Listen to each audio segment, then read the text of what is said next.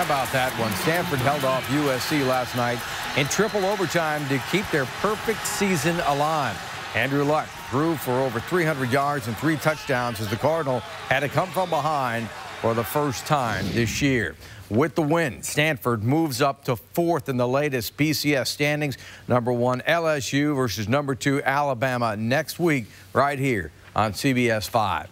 In college, we all seem to have that one classmate or teammate that just wouldn't stop singing no matter where they were.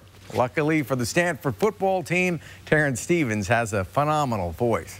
McNeil fumble! Cardinals win it. The win streak continues. The Cardinal has a national best 16-game win streak, partly because of their stifling defense. Terrence, the nose tackle, comes in. And one of their linemen has another talent off the field. Where were you when everyone was falling apart?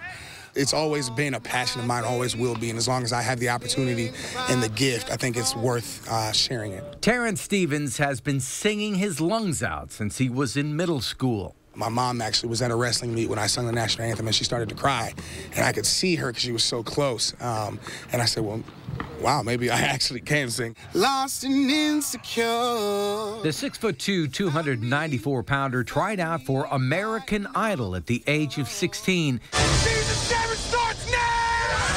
Although he was eliminated, he learned a valuable lesson from the experience. It taught me actually to never quit. I had aspirations to be the next American Idol, but it didn't work out that way. But there's been so much more exposure and many opportunities to ultimately do what I love doing, and that's playing football and singing.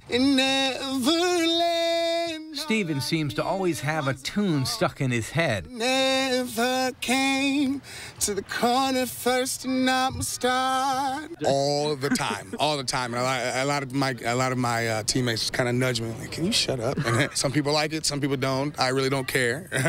In addition to playing for a national championship, Stevens has one other goal for this season that he hopes will resonate throughout the walls of Stanford Stadium. It's something I'm going to talk to with my coach about. I think I'm actually, if he allows me, sing the national anthem at one of the home games, maybe the Oregon game or the Notre Dame game. So it'll be a big stage, but we'll see. Where were you? Where were you? Just a little late. You found me. You found me. Indeed, Stanford is singing a pretty good tune right about now. Great stuff. We have this week's They Said It Award to give away next on Game Day.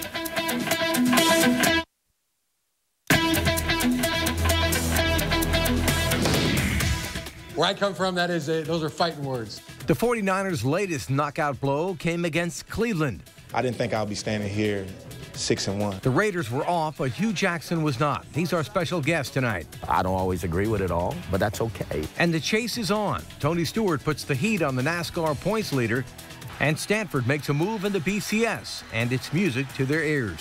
Just a little late.